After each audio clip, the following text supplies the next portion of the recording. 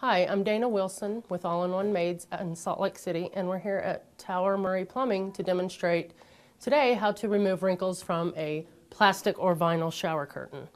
Okay, to remove wrinkles from a plastic or vinyl shower curtain, the one thing I found that works the very best, and it really works well, is just take it down, put it in the washing machine with a load of towels on a warm water setting. Go ahead and put it on gentle cycle just to be sure, but I think any cycle it'll be okay. And just run the washer. Watch your washing machine, and right after the rinse cycle, go ahead and remove it. You don't want it to spin, because what you want to do is you want to remove it while it's still kind of dripping and soaking wet, and you want to rehang it. Now when you rehang it, it'll still be dripping and wet, but the weight of it will pull out all the wrinkles, and it works really well. Just make sure that the bottom of your shower curtain is on the inside of your tub so it doesn't drip all over your floor.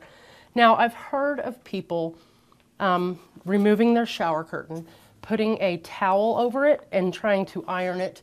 I heard that it doesn't work real well, and the main thing that I've found that works is just to wash it and rehang it while it's wet. Again, I'm Dana Wilson with All-in-One Maid Service, and we just demonstrated how to remove wrinkles from a plastic or vinyl shower curtain.